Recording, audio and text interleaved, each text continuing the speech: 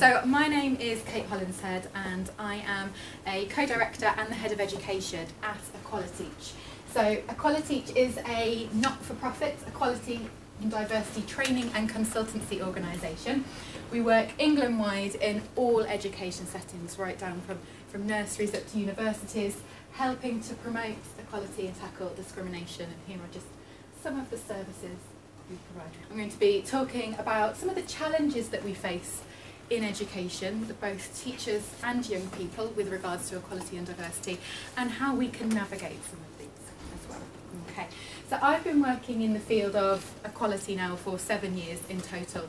I've worked with thousands of young people and lots of teachers as well, all across the country. And many young people, the majority of young people that I've worked with, have never previously had the opportunity to discuss issues of equality and discrimination, or have their questions addressed in a structured way in a formal setting. Okay? And there are lots and lots of reasons for this. So certainly in a packed curriculum, issues of equality can be seen as peripheral, particularly when there is a lack of emphasis from central government. Okay? And sometimes the link between getting equality right and improvement in young people's behaviour and attainment and achievement is not made. People don't see that and see instead that equality is an extra burden, perhaps something that's a peripheral rather than core to education. Okay. So I've often heard teachers of subjects such as chemistry or maths saying that, well, promoting equality is not their responsibility, that falls on the PSHE lead or the citizenship lead, and that shouldn't be something that they have to deal with.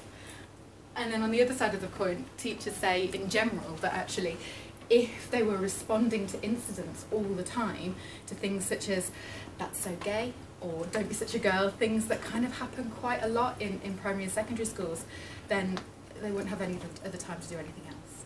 Okay? And that can sometimes be a reason why people decide not to deal with equality and diversity issues in school. So these are just some of the barriers that I've already started to talk about, but I'm going to go through a few more of them and see how we can overcome them a little bit later.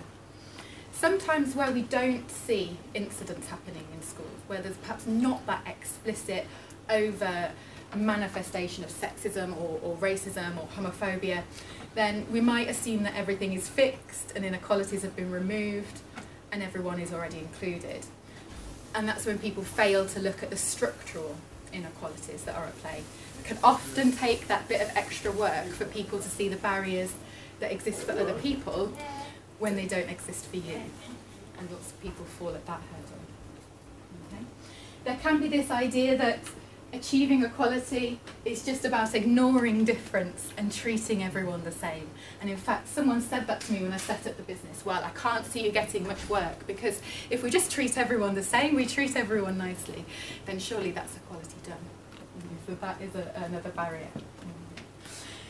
This idea that there's a politically correct brigade, the PC brigade, that is sort of telling people what they can and can't say as well, shuts down conversations. People feel like, well, they can't say anything these days. I don't know what are the right words to use to discuss these topics, so I won't discuss them at all. And even this idea here that equality's gone too far and minorities are getting preferential treatment these days. We've heard that a lot. And of course, many of these myths stem from inaccurate and damaging newspaper reporting, which undermine the good work that equality and diversity practitioners do. Just thought I'd give you a small snapshot of perhaps what we are up against. So here, political correctness goes mad at the nursery. The way that whole groups of people are spoken about in such derogatory ways, etc. So a lot of this is not only an influence on teachers and adults' opinions, but certainly on our young people as well. Okay. So many of these barriers to engaging with equality and diversity are born out of a lack of training around equality that's available, pressures on teachers' time and resources, and a continually increasing workload, and a fear that talking about these issues will open up a can of worms. Hear this as well. Well, if I start asking questions about equality, I'll get so many questions, I'll get so many comments that I don't know how I'm going to deal with them. I hear that quite often. And teachers can feel trepidation and lacking in confidence and knowledge to broach particularly sensitive and controversial subjects.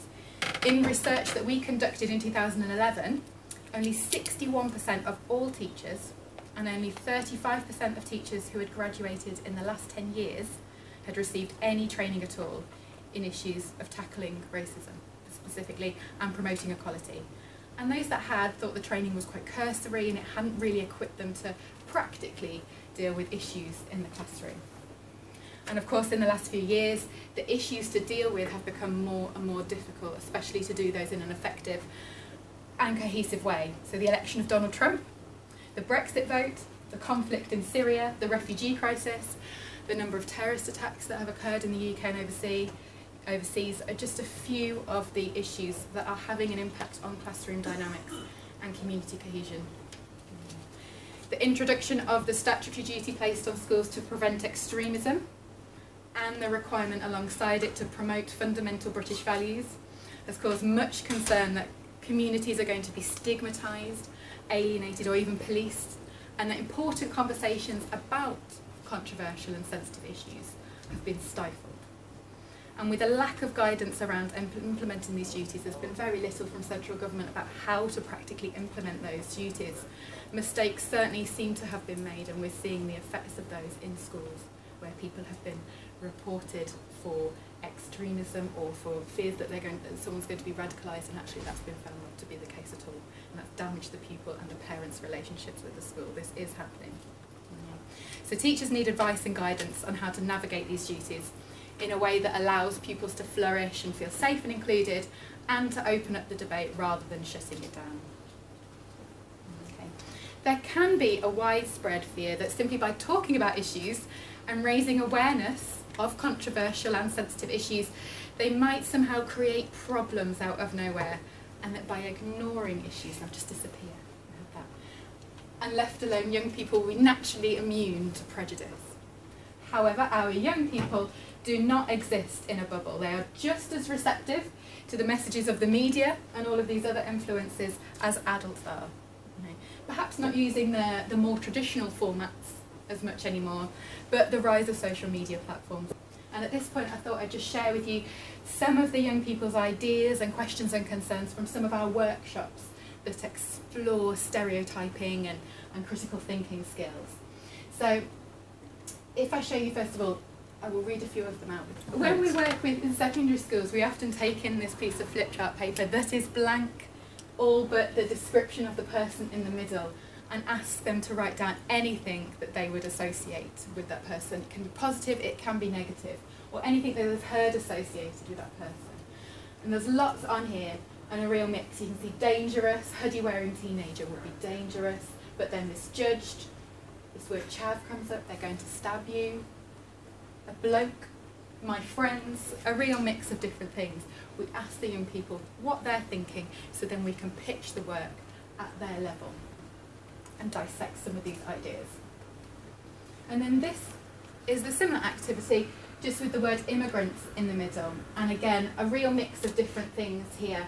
Illegal, scared, ruthless, escaping, no visa, donated clothes, escape countries, foreign. There is a lot in this country.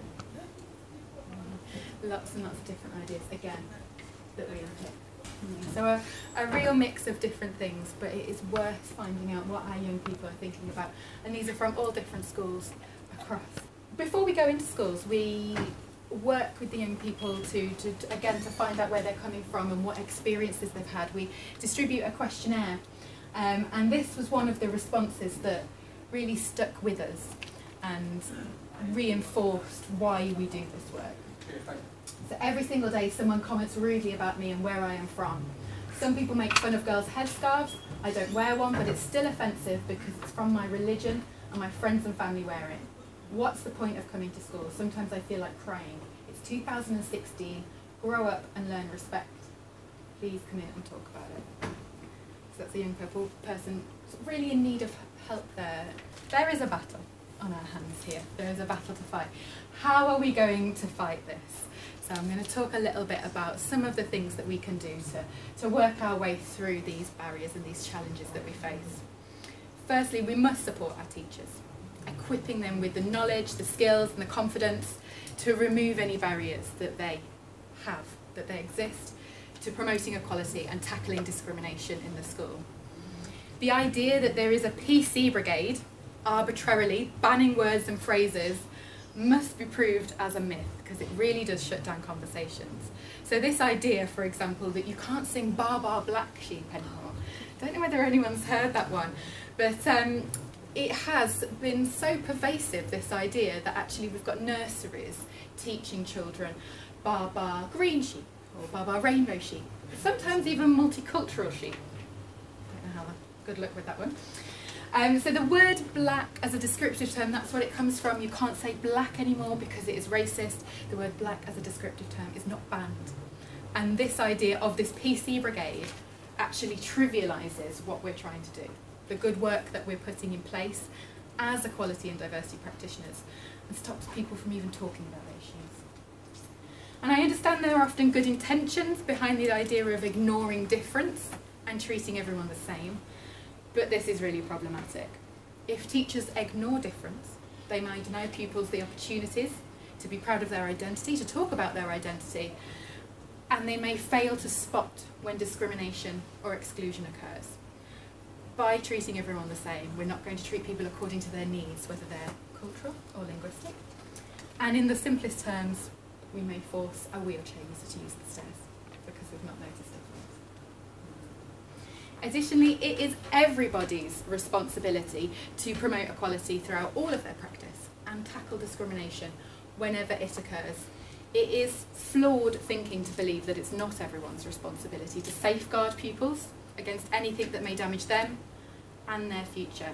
And nothing will ever get better if we don't challenge everything, even those incidents that may appear to some people as low level or those that happen continually. In schools where a consistent approach to behaviour is applied, recording and investigating all incidents thoroughly, the number of prejudice-related incidents decreases as pupils understand the consequences of their actions. And as it is teachers' responsibility, collaborative work, not just with other teachers, but with parents and carers in the wider community, can have real benefits. So partnership working with parents or local community or religious groups or organisations set up to tackle inequalities can bolster equality work, bringing additional viewpoints and expertise, highlighting issues that pupils are facing that may not have been considered by school leaders or teachers.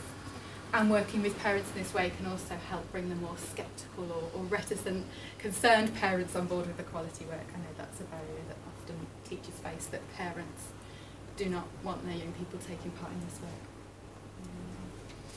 So alongside removing these barriers, teachers must be equipped with the skills to carry out effective conversations with their pupils around equality and diversity issues. So at Equaliteach, we work with teachers to think about approaches such as these on the board and whether they're good practice or inappropriate. I'm not going to give any answers now. I'm going to let you just have a little look at those, but certainly some of these ideas of empathising with a pupil who's expressed prejudice.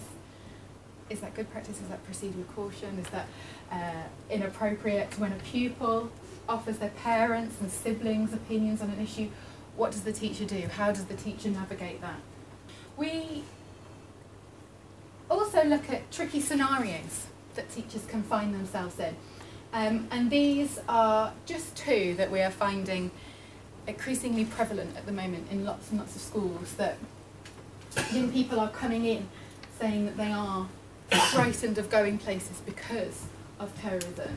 And this one in particular as well has happened a few times, that people feel that immigrants aren't welcome in Britain anymore and worried that immigration officers might come for them as well. So how do teachers deal with these things when they come through their door? Teachers explore how to embed equality into their teaching. So we look at examples like these. Are these appropriate? Are these inappropriate? And we discuss terminology as well, which is a real sticking point for many people. And that's discussed in an open environment where people can really get to understand the terms and why some terms are deemed unacceptable. We adopt a whole school approach to promoting equality and tackling discrimination. So we work with everyone in the school, governors, teachers, support staff, admin staff, lunchtime supervisors, because discrimination can happen anywhere. As well as updating policies and procedures in accordance with equality law and setting those equality objectives. So this ensures that we're focusing on structural inequalities that can be embedded within institutions, as well as those individual. So I'd just, for the last few minutes, really like to just share with you a couple of the activities we deliver with young people. So dinner party is where we ask young people to work in groups, normally in primary school, year 5 and year 6 pupils. And imagine that they're going to host a dinner party. Okay? They don't need to worry about any of the preparation other than who can come to their dinner party. And they have cards with these words written on them. And they have to choose 4 that can come and 4 that can't come. With some reasons why as well. And we've set up that safe space. And these are some of the ideas that we get back. So this was from a year 5 class in Tower Hamlets. Now, rather than working with just the 8 guests, we worked with 12 guests in the school, so there are some that you may not have seen from that previous slide. But let me just highlight some of the things that have been said. So our footballer could teach you how to play football. So let's invite him, or they could give you money. Or we don't really support Chelsea, so we don't want them there. A mathematician could do your homework for you. The man who lost his legs in an accident, he's had a tough life, he needs a party more than others. But he might have a disease, and he might send you to do his chores for him, because he can't do them. A black man who grew up in Somalia may be a kidnapper, may be dangerous. A Muslim from Bradford can't speak English, could start wars. A bit of a stranger, we don't really know that much about them. A woman from Iran, throw bombs around. It's a strange country, Spanish immigrant, can't speak English. A woman from Kosovo, and there's enough foreigners in our country. Now this was a particularly difficult year 5 class, and I don't wish to paint all year 5s as having these attitudes, but I have yet to go into a classroom where there hasn't been a prejudicial stereotype said. So, after we've got all of their ideas out, we do a little reveal that our Chelsea footballer and our Spanish immigrant is the same person, and this is Cesc Fabregas. So we then start to deconstruct their ideas about immigrants. Well, can Cesc Fabregas speak English? We said that all immigrants couldn't. Cesc Fabregas can. Okay, great. Are all immigrants poor? Let's have a look. Well, no, lots of immigrants have got lots of money as well. Okay, so we can start to really deconstruct their ideas. So, our woman who fled from Kosovo as a child, and our singer, songwriter and actress is Rita Ora. So you can start unpicking their ideas about refugees. Our black man who grew up in Somalia, who is our kidnapper, our dangerous kidnapper, is Mo Farah. Okay, so we can again talk about ideas around what Somalia's like, and where people have got those ideas from. And then our man who lost his legs in an accident, and the man who climbed Mount Everest, is Mark Inglis, the first double amputee ever to climb Mount Everest. And then just to finish off, really, just to show you this Facebook post. It may be familiar to you. You may have better Facebook friends than I, and it might not be familiar to you. But this is a Britain First post that we deconstruct with secondary school pupils. So you can see here the information: British old age pensioner, total yearly benefit £6,000. And then we've got illegal immigrants, refugees living in Britain, total yearly benefit £29,900. Asking the young people whether they can see any mistakes in this post at all. And often they will point that these two groups, this categorisation of people, very, very different. Would illegal immigrants be getting nearly £30,000 from the government? Why not? Okay, what status do people who are in a country illegally have? What status do refugees have, etc.? Providing them with the facts. It's actually an asylum seeker in this country, if they're not working, will have a total of £1,921.40 a year. Very different to what is suggested on this post. So looking at why this post exists, why they've written things like, have you got the guts to copy and paste this? I just did. What are they trying to persuade you to do? And the damaging nature of posts like this. Because often when we put this on, young people think this is really unfair. Pensioners should be getting more money. And that might be a valid point. But it is blamed on illegal immigrants and refugees, the reason why pensioners are not getting more money, etc. Okay.